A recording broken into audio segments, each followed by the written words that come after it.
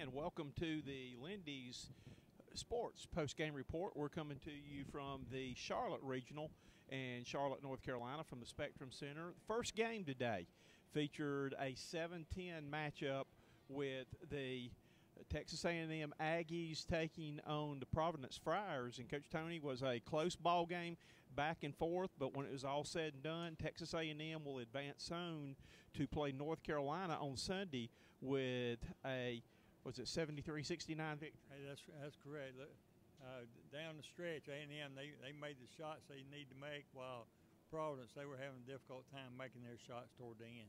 And the big difference in that game too, Coach Toney, was the size of Texas A&M. When you've got 6'10", 6'10", 6'9", in there with the people they've got, I think that they had two players actually had more rebounds combined. The two 6'10" post players for the Aggies had 29 rebounds between them, whereas the Friars only had 26 total rebounds as a team. That's right. And the Friars, they were having a difficult time making shots inside as well as outside, while A&M, they knocked down a few outside shots, but basically they were an inside-oriented team.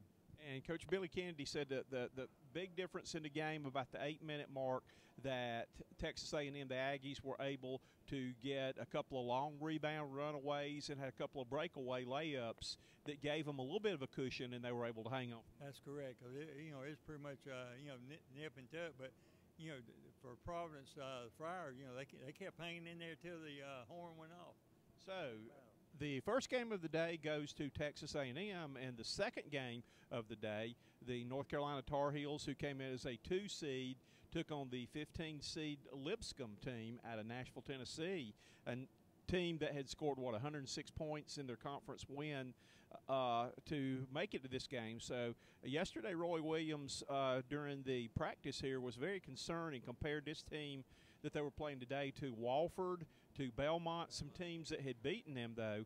But the Tar Heels came in, I think, did an excellent job of playing perimeter defense today, and were able to really shut down the three-point game of Lipscomb. And after a quick start where Lipscomb got off the first 8 minutes with a lead, North Carolina kind of took charge of the ball game. Right, I agree with you, Coach. In regards to two-point shooting, they hit like 35%, and on the other hand, from three, in which I know they rely upon dearly, they were like 7 out of 28, so they hit 25% from three-point land, while the Tar Heels hit a very good 40% from three-point land.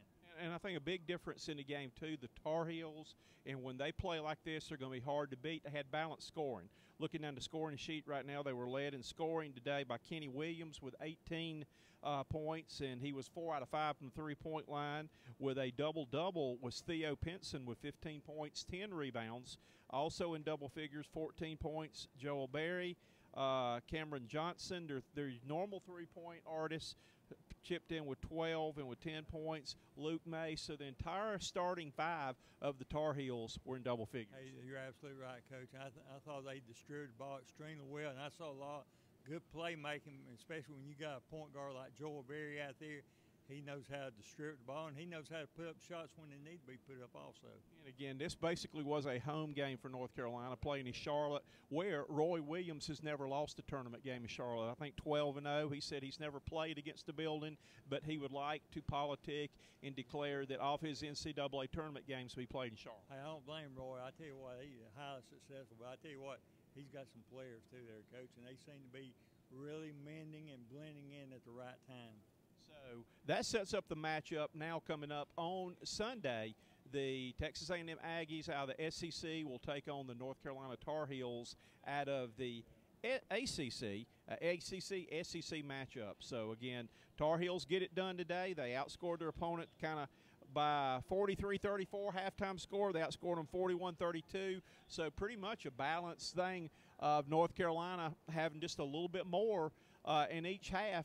The bottom line on that is they pull away with an 18-point win. Hey, you're right there, Coach. Hey, I'm looking forward to that game on Sunday. I think the Tar Heels will win, but I think it'll be a pretty close competitive game throughout.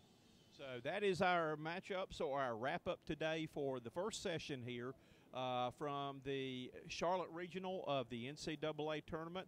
You are watching the Lindy Sports post-game report. He's Coach Toney. I'm Coach Cox. We'll be back throughout the tournament to bring you reports on the NCAA basketball. Until then, see you later. Hey, enjoy that road to the Final Four.